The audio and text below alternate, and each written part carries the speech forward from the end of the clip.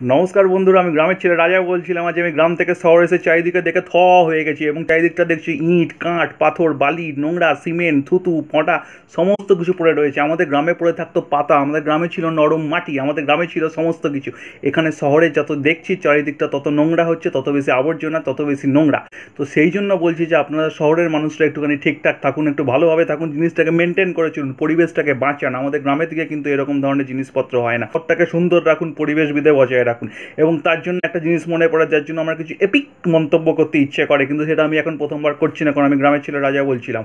এবং এই জায়গাটাতে এসেই আমি একটা কথা বলতে চাই যে আপনাদের এরকম ধরনের বিহেভিয়ার কিন্তু আমরা কখনো মেনে নেব না। বিহেভিয়ার আমি আবার ইংলিশ কপচাচ্ছি, আপনারা বলবেন যে গ্রামের ছেলে এসে আবার ইংলিশ কপচাচ্ছি, একই রে বাবা।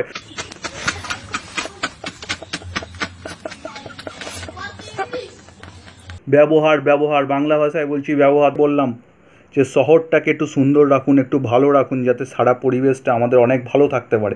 তো সেই সমস্ত জিনিস নিয়ে অত ভাবার কোনো কারণ নেই, একটু চুপচাপ নিজেকে মেনটেন করে চলবেন। হ্যাঁ, একটুখানি ইংলিশ বলছি, কারণ ইংলিশটা আমি শহরে এসেই শিখেছি। তো শহরে এসে কিন্তু কিছু ভালো জিনিস অবশ্যই পাই, কিছু খারাপ জিনিস অবশ্যই পাই।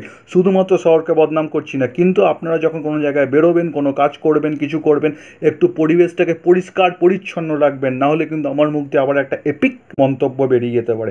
এপিক মন্তব্যগুলো কিন্তু পরের ভিডিওতে করব। তো আমি সেই জিনিসটাকেই বারবার বলার চেষ্টা করছি যে শহরটাকে সুন্দর রাখুন, ভালো রাখুন, শান্ত রাখুন, পরিবেশটাকে বাঁচান বাঁচান বাঁচান। আমাদের এই পরিবেশটাকে আপনারা বাঁচান। আপনারা যদি না বাঁচান তাহলে কিন্তু আমাদের এই মানব জাতি একসময় সম্পূর্ণ শেষ হয়ে যাবে। তো এই বলে আজকে শেষ করতে চাই। ভালো থাকবেন, সুস্থ থাকবেন, ঘরে থাকবেন, বাই।